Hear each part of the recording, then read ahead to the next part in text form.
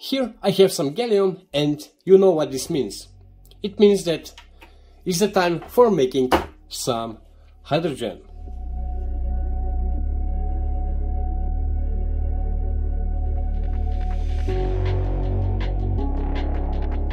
The gallium is a metal which will melt on around 30 degrees C. And for this reason, if you hold the gallium in your hand, then you will be able to melt the gallium only with your body temperature. And if you combine the gallium with some another metal, the gallium can weaken the crystal structure of another metal. And for example, if you combine the gallium with some aluminium, then in this case the gallium will weaken or damage the crystal structure of the aluminium. And for this reason the aluminium will get really weak and really brittle.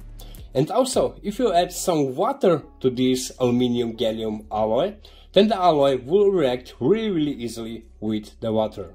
And now let's see what I get out from this experiment. Here I prepared 3 aluminium gallium alloys to see which one would be better. First one is made from some aluminium piece which have the thickness of 1 millimeter.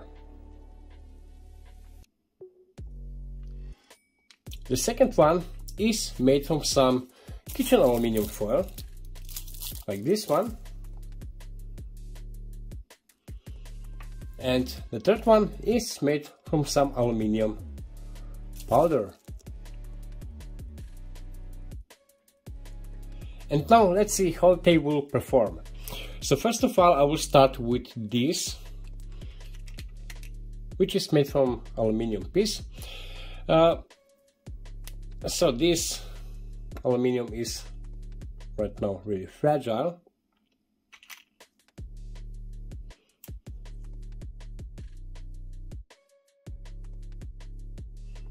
And let's see what I will get. So here I have only water.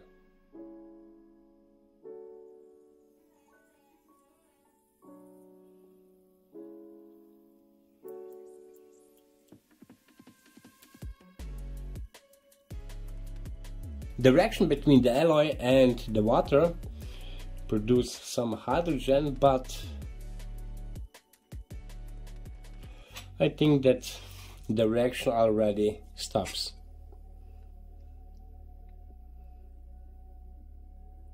I will repeat one more time with this aluminium piece.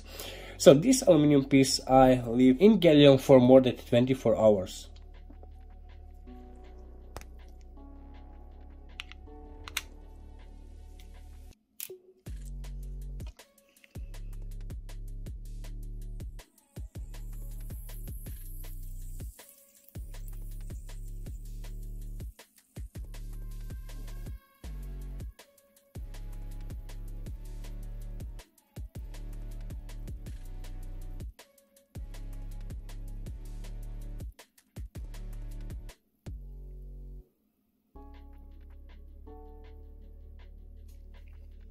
Okay, so that's it about this aluminium piece with a thickness of 1 millimeter. The next one will be the aluminium foil.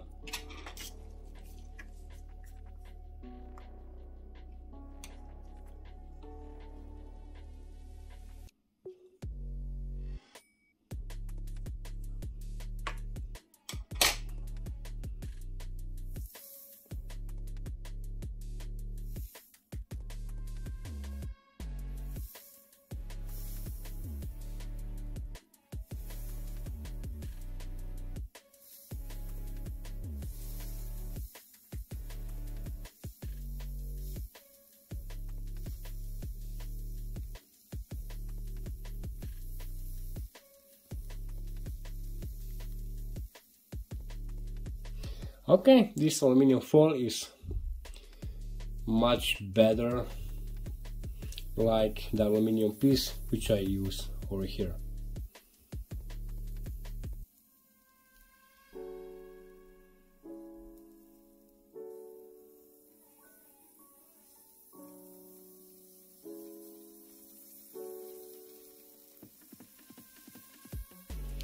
And I also can control the production of the hydrogen with the flow of the water. Really nice. And for the last one, I will use this aluminum powder.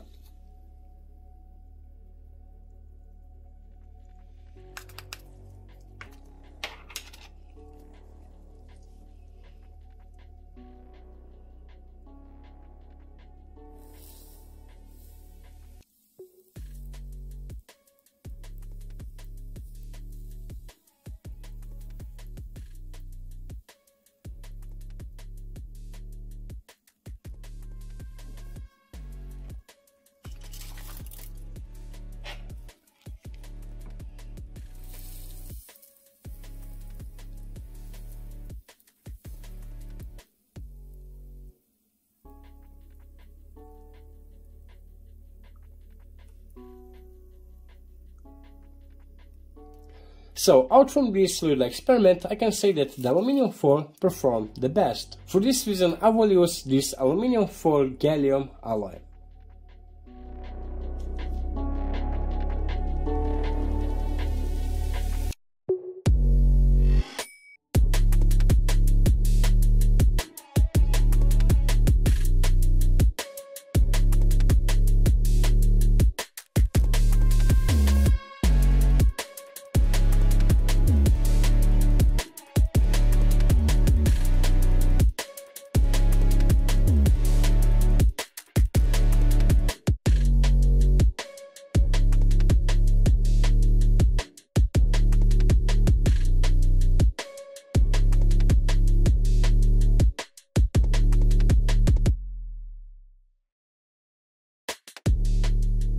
Now I will put everything together.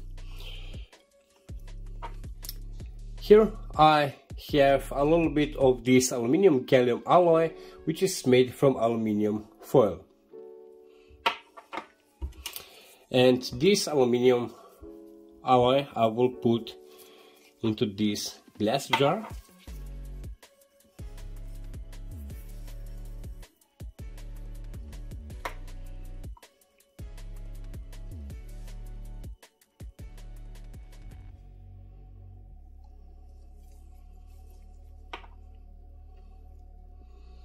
Okay, I think that this will be enough. It's only for demonstrating.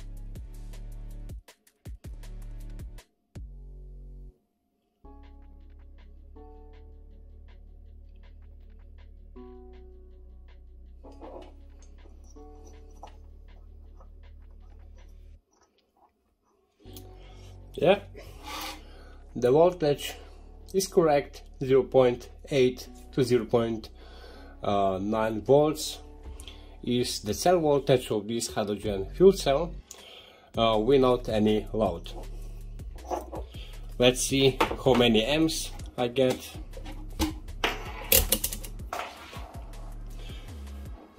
So this cell is actually rated to have 1 amp.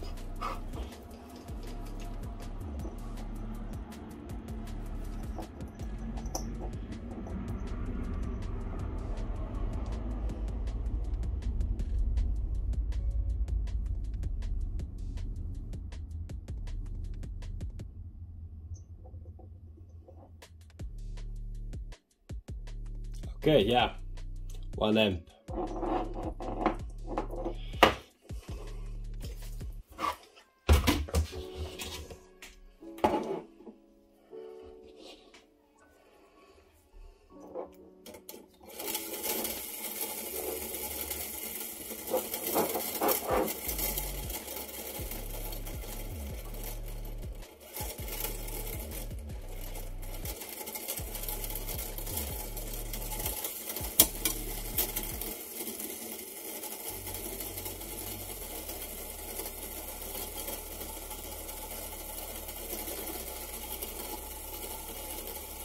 and now you can see everything is running like it should be.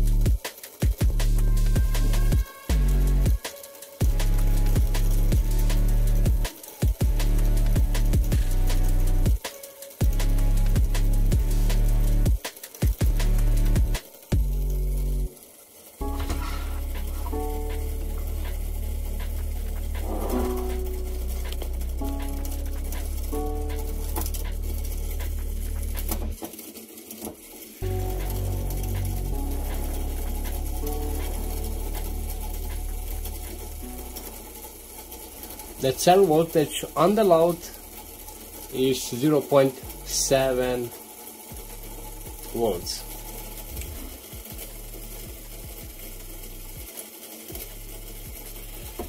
So the temperature of this aluminium alloy when it's reacted is 64 degrees C. On my first experiment, when I create some hydrogen for the fuel cell, I use some aluminium piece with potassium hydroxide solution. And the hydrogen production speed I adjust with the thickness of the aluminium and also with the concentration of the potassium hydroxide solution.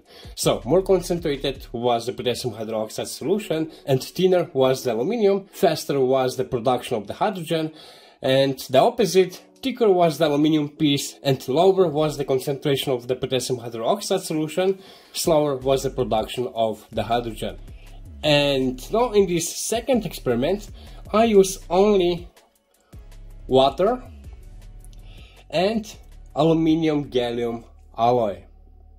And the hydrogen production speed in this experiment was related to how much and how quick I add the water.